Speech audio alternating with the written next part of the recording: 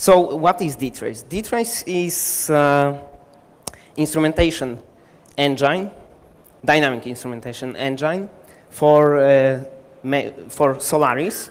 It was made by the Brian Cantrell, Mike Shapiro, and Adam Leventhal in 2005. And then it was introduced to some BSD systems, like FreeBSD and NetBSD.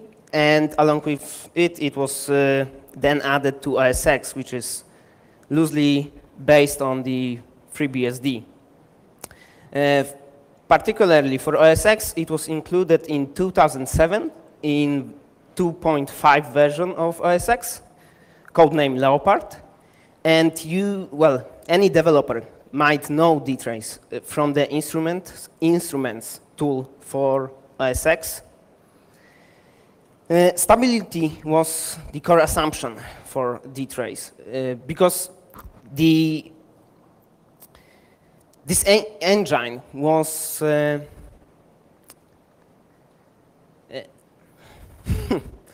was to be included into the Solaris, and Solaris is for servers. So you can't actually break the system because, well, that would be not very good. And the second one was the no overhead. So the applications that are not traced need to work exactly like they would work if DTrace was not present at the system at all. And they actually achieved that. However, in order to do so, they needed to remove some parts, some interesting parts from the D language. And that's why I say that it's kind of retarded debugger slash DBI engine, because you can't do everything with DTrace. For some things, you actually need to use any sort of a debugger or actual DBI engine. For example, Pintool or Dynamario. So this is a DTrace mascot. Nice, nice. And that's how the basic D script looks like. So you have a provider which generally provides you with some vague functionality. Then you have for example, PID. Then you have a module. So for PID, you could actually trace some particular code chunks inside of dynamic library, and that would go for module. Then function, well, this is self-explanatory, and name, which stands for the semantic meaning. So for example, if you have some kind of a function, then name could be, for example, entry and return. So for every entry of this function, make some actions that are defined. And one more thing about functions. As you may probably know, you could deduce that you actually need to have, you can't have striped binaries. So you need to have symbols in your binaries. I mean, kind of. Then you have a predicate, which is the only form of if statements in the D, and you have actions. So all that you can also run as a one-liner from the command line. So the other one is just a one-liner, but basically does the same. So yeah, that's how it looks like. So for example, here you have a DTrace provider, and two fields are just left out, module and function, and you have a begin. So begin would fire for the entry point of the DTrace script itself. So for example, if you want to make some kind of a formatting, then you can do that by a DTrace begin, and also DTrace end if you want to do something at the end of the DTrace script. So the architecture looks like this. You have scripts or one-liners that go to DTrace command, which is basically the DTrace consumer. You could technically code your own consumer, for example, in Python, and that would be Python bindings. And that makes the DIF, which is, no, that actually parses in the script. The DIF is made by libDtrace, which is still in user space, but it sends the objects into the kernel land for DTrace driver to actually schedule stuff for the DTrace providers. Yeah. And as a bonus, you have something like USDTs, which are user-level statically defined tracing. Basically, you can make some static points in your own programs or in programs of other people, and put probes statically into the code. And this actually is quite interesting because, for example, if you have a JavaScript provider, which is JS, then people from Mozilla introduce DTrace USDTs into Mozilla Firefox, and you could peek into the internals of the JavaScript via DTrace, and it would be enhanced even more if you would do that via USDT than if you wouldn't have USDT at all, and you would just try to go dynamically via bare DTrace. And that's because you wouldn't have the underlying meaning. OK, so that's a D language. Basically, D is like C, so if you know C, then D will be easy to learn. Data types, so basically like C, anyone knows that. One important part is that you can dereference pointers, and that means that you can walk structure chains, and you can cast things. But you can cast things in C and dereference also, so. Yep, and types of scalars, types are scalars, strings, arrays, and associative arrays. Scalars are usual just values. Strings, that is kind of different than C because, well, it's more like Python strings or whatever higher level language.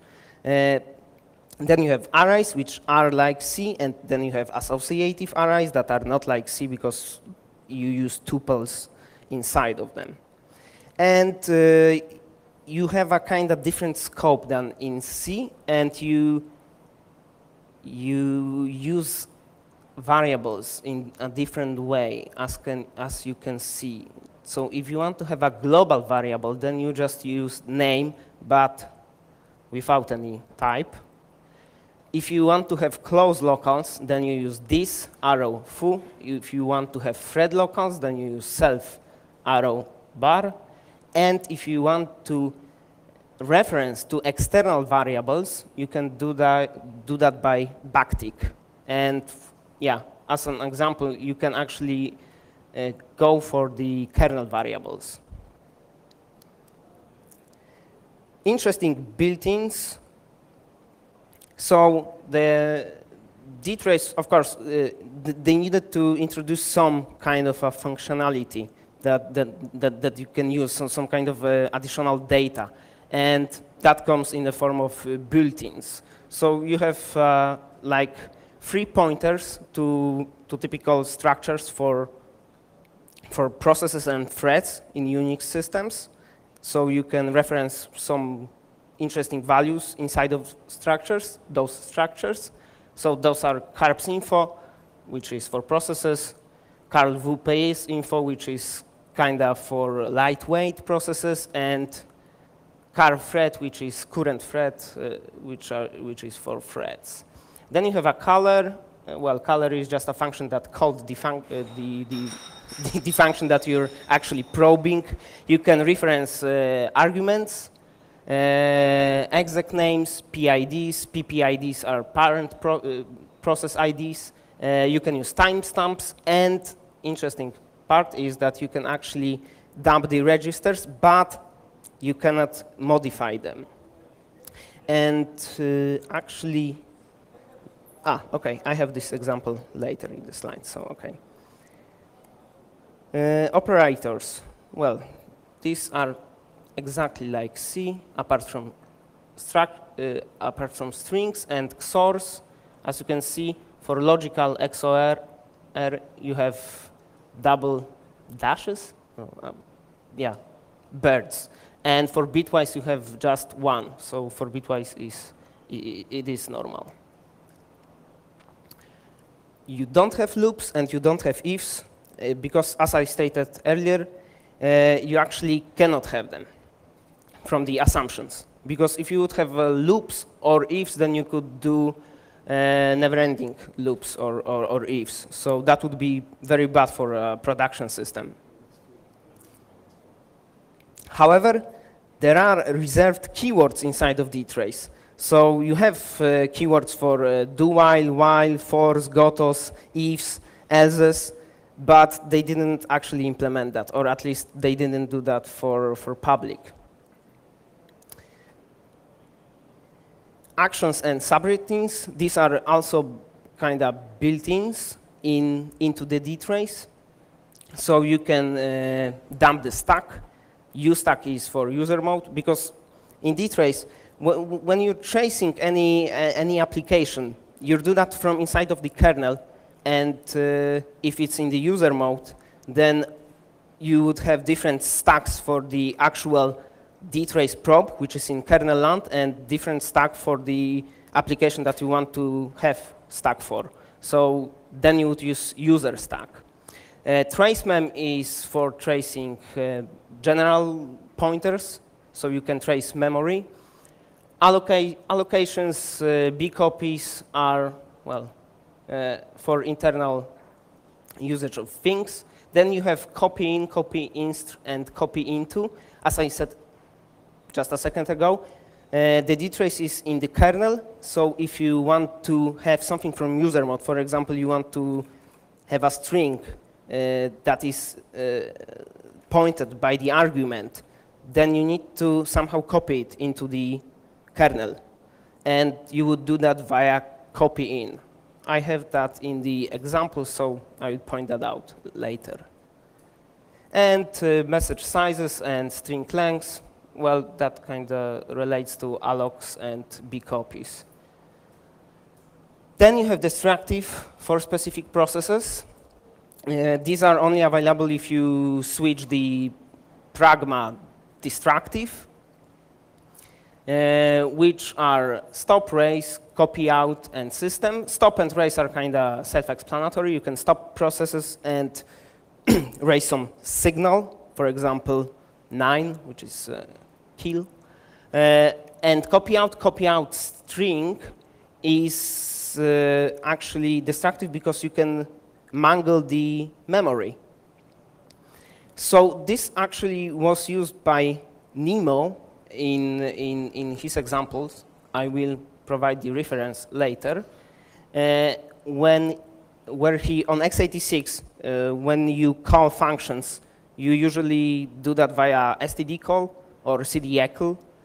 You don't usually do that via fast call. So you can actually change the things that are on the stack via copy out instruction. So you could, for example, tamper with the output of some applications. For x64, you could do that. Probably I didn't test that. You could do that if the argument is the pointer. So because on x64, the first 6 arguments are passed via registers. So you can't modify the register, but if the argument is a pointer, then you can dereference that pointer and then mangle with the memory pointed by the pointer. And system execs the, well, it's just like in C. It execs the application, provided string for the application. And for the whole systems are also destructive: breakpoint, panic, and chill. Breakpoint sets the breakpoint, and then it waits for the kernel debugger. So you shouldn't do that if you don't have a kernel debugger turned on. And panic, well, it panics the kernel. And chill is also interesting for race conditions, because you can, when you're analyzing race condition, then you can put some chills inside of the kernel, and well, you will win races more often than not. So it's good for analyzing vulnerabilities. And now we're going into providers. I don't know if you've noticed, I usually point only the interesting ones. So if you see the ellipses, then there are more, and you should check them. But for more interesting ones are like syscall, PID, Object-C, FBT, and proc. Syscall, you can trace any syscall on the system. For PID, you can trace, well, any process. For Object-C, this is kind of Apple-specific. You can go into the man DTrace, and you can read about Object-C provider. FBT stands for function boundary tracing, and is used to actually any function inside of the kernel. So you can peek into the kernel via FBT, and it's quite interesting. And proc, well, I actually used proc only once, and I've seen it in a very interesting usage, which was done a couple of weeks ago for launch D vulnerability analysis, because the guy had a kernel vulnerability, but the Apple, as usual, didn't release the kernel with debug symbols. Yep. And he couldn't actually connect, and he wanted to know where the crash is happening. So he used the proc, because with proc you can say that, yeah, okay, at the point of the crash for some process, dump the, for example, stack and registers. And he did that. It made things simpler. This is the output. Well, I will run through this. So basically, you are listing all the providers on the system via DTrace -L. Then awk is used to focus only on the second column. Then I'm grepping for the provider that I want to show, for example, PID, and then I count it. So for PID, you have 0, because I didn't trace anything. But for syscalls, you have 980. And well, FBT kind of stands out with 100,000. So yeah, it's pretty rich. Past work. Black Hat 2008. Tiller and David introduced framework Retrace, where they showed some appliances of DTrace into the vulnerability research, but it was kind of pretty simple. They just caught some stack-based buffer overflows and some basic heap stuff. And then Nemo at Infiltrate 2013, he, on the other hand, presented rootkit-like capabilities possible with DTrace. Not very useful. I wouldn't do anything like that with DTrace, because it misses the point. You can actually just, turn the DTrace off. But he presented a lot of interesting one-liners and ideas, and they're worth checking out. And similar projects, if you happen to be on Linux, then you can use SystemTap, which is very similar. And actually, it's kind of semi-compatible with the semantics of DTrace, because Red Hat wanted to do that in this way. For interesting usage case, you can reference to our blog post. And detours, this was kind of started before DTrace, or in the same years, in the past decade, well, 90s. And this is actually funny, because if you've reversed any DLLs from Microsoft, you probably seen the mov EDI instruction in the function prologue. This is actually hot patch for the detours. So it does introduce overhead, but it's very slight. You can read about MOV EDI at the provided link. So, usage. I will first run through some one-liners, then I will run through some scripts. So, this one just shows you the number of syscalls that were executed on the behalf of the PID. The PID in this example is a preview application on OS X that ran some test PNG. So you could see how many syscalls were executed. This is kind of interesting if you want to see, if you seek for any particular syscall. Not very interesting in general case. Or maybe if you're profiling the code, then it is interesting. The second one-liner tells us, okay, I will go back to this one. As you can see, I've left out the module and actual function, so I just put probe on any syscall that is in the system. And here I only put entry on the read syscall.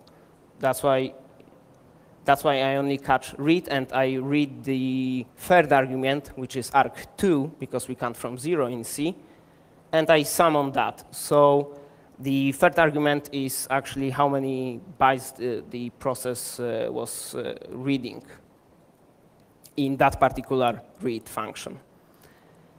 This also is kind of not very informative in a general sense. Maybe if you want to analyze what exactly does the application is doing, then maybe it would be kind of interesting. Or if you have again, profiling the application, then you can pinpoint the bottlenecks. So why does it reading like 1 million bytes at this function? It shouldn't do that. And also, and I actually use that in my work a couple of times, you can trace any execution on the system. In this example, I trace the POSIX spawn, which is used on OS X, contrary to the usual execv. If you will trace only execv, then you will have kind of Apple-specific code chunks for, well, whole applications that does icon stuff, and you wouldn't catch that. So you actually need to put the probes on POSIX spawn, along with the timestamps.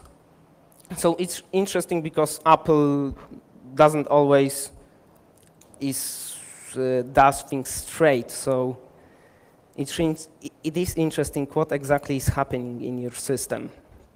You might be surprised. And for some more one-liners, you can either reference the provided link or just Google for them.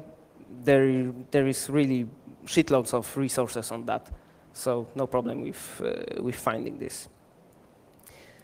And for scripts, well, scripts are kind of more logical or strategical approach. So if you want to develop a script, then you need to have an actual idea what do you want to do.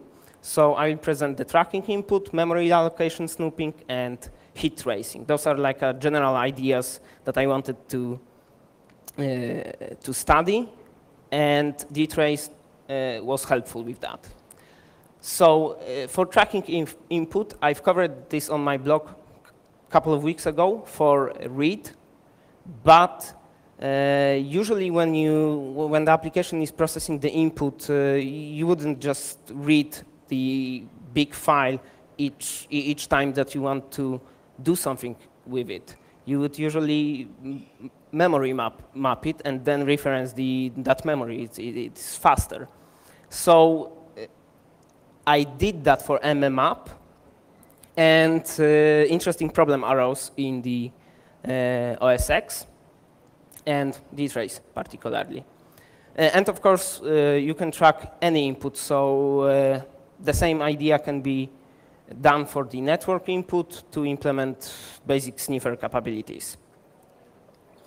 So I will run through each DTrace chunk. So at the end, if you would glue every chunk, then you would have a working script.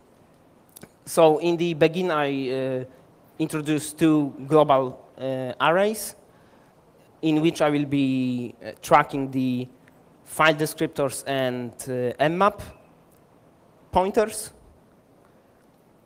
Then for open, I'm starting to put two probes on entry and return, because on entry, I want to have the arguments that were provided to open, and on return, I want to have a return value, which is a file descriptor. I'm defining two thread local variables in the entry.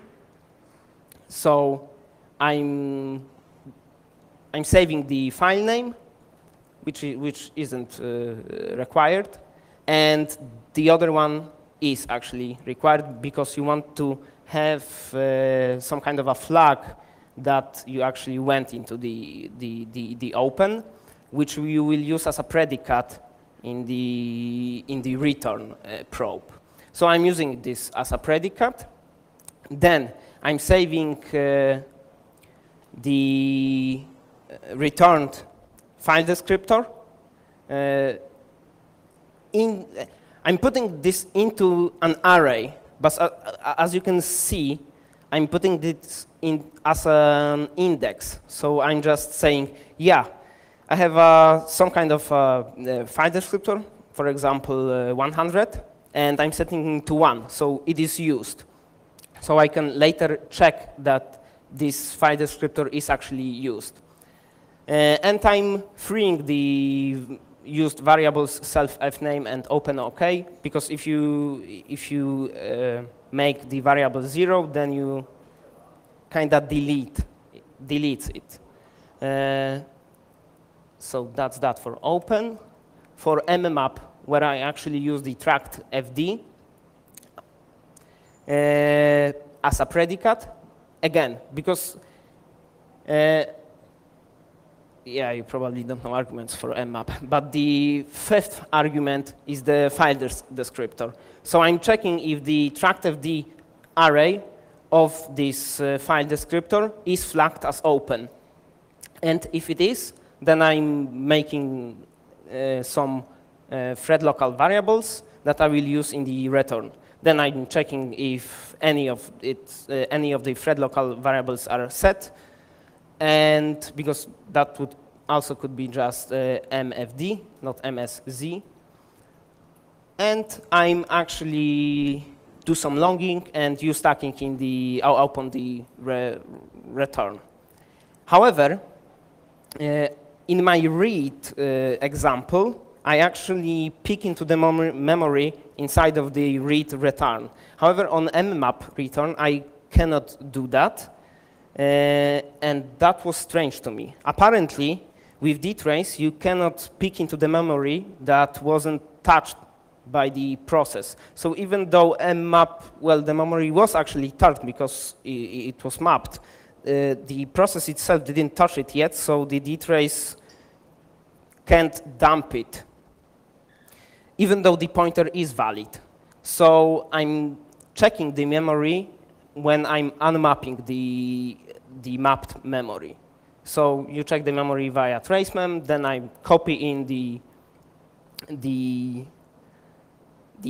pointer that I want to check, the reference. So I'm doing the copy in because you need to have the chunk from the user mode into the kernel mode, and then from this chunk you actually trace the memory, which is kind of not very elegant way, but it's how it works. So yeah, and then I'm just freeing the variables. And on open the close, I'm freeing the tractfd, but you don't need to actually do that.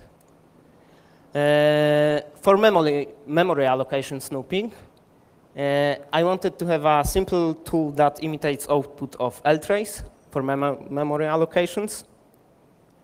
And end goal was to use it for vlog, which actually succeeded. However, the idea can be also re-implemented to make heap layout analysis or snooping into custom memory allocators or tracking kernel memory allocations. So for heap layout analysis, usually when you're exploiting some vulnerability these days, you have an ASLR, you have a bunch of other things that try to stop you.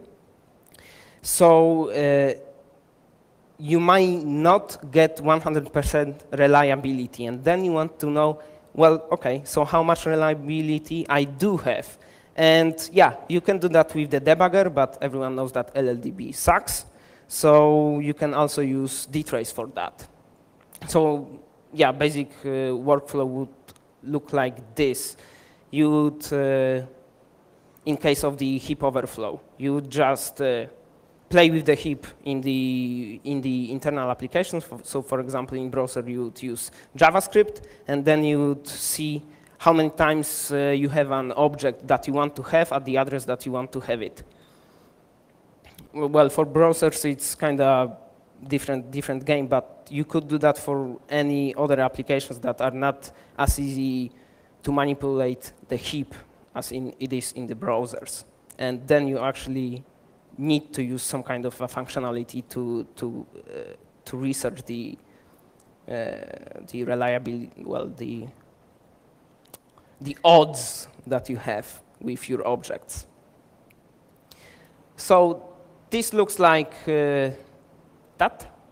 I'm just putting some probes on each allocation functions. So for libc, these are malloc, vallog, calloc, reallog, and reallocf. Which so I put all of them into the slides, but they are just for the sake of the completeness. So I'm using the entry and return because on entry I have the requested size, and on return I have actually the memory pointer. So I need to have 2 probes for each function. And this actually is interesting.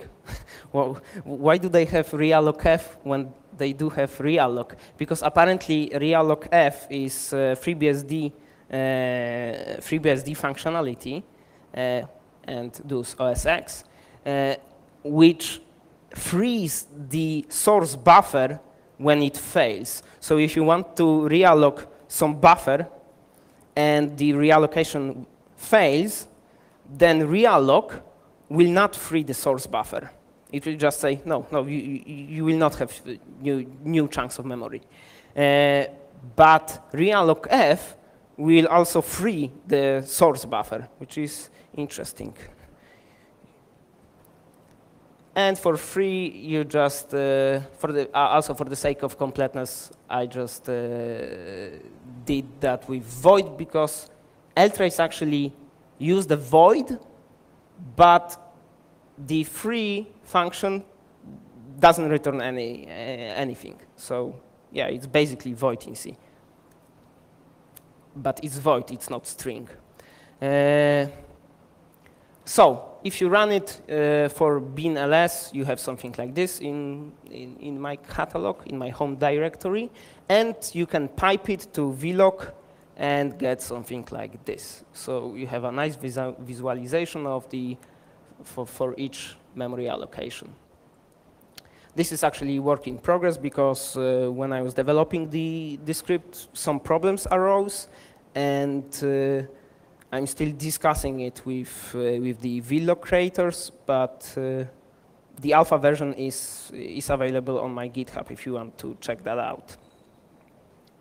Also, yeah, the interesting part is are the memory allocation functions on OS X are thread safe or not? Well, they are thread safe, but I needed to do some testing to actually know that.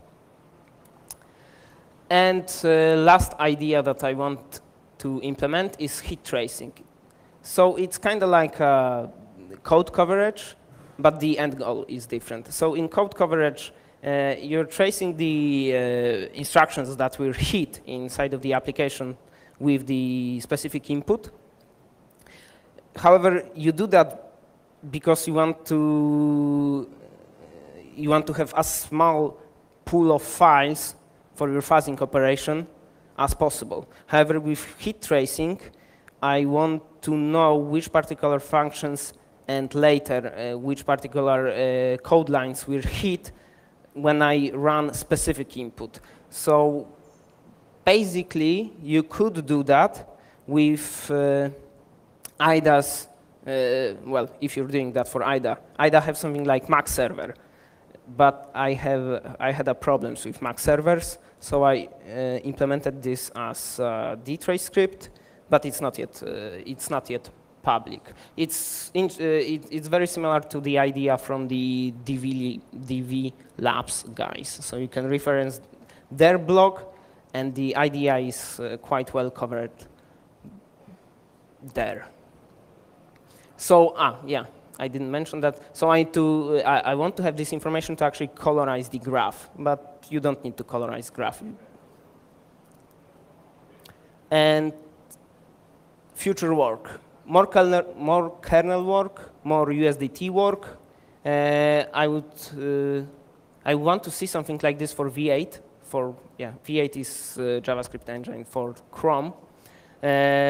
So I would like to see similar tool that is for Mozilla Firefox for Chrome, or maybe even for Safari.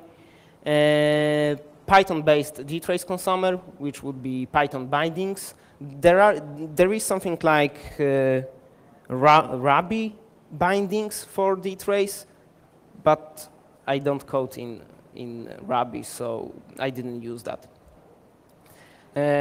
I'm open to ideas, so you can mail me if you have something in mind.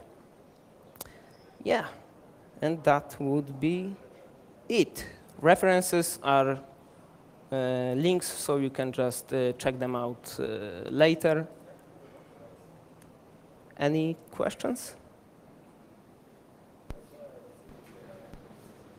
Yeah. How safe are these copy in and copy out functions of the kernel space? Because, I mean, you know, one could potentially write a malicious DTrace script to just basically crash everything. Yeah, that's why when you're doing the copy out, this isn't safe. So you need to actually define the pragma, which stands for pragma the destructive, to be able to do that. And DTrace can be launched only by root. So as root, you should know that you should know what you're doing. But then again, you need to explicitly state that you want to have a destructive, that you want to perform destructive operation. However, with the copy in, these are 100% safe, because they're just basically, you're stating that you want to have some memory that is in the user space, and I want to see what that memory is. So, so you need to use copy in, because DTrace references that memory, it copies it into its own internal buffers, and then it will present it to you, for example, for trace mem. So its copy out is destructive, copy-ins are 100% safe.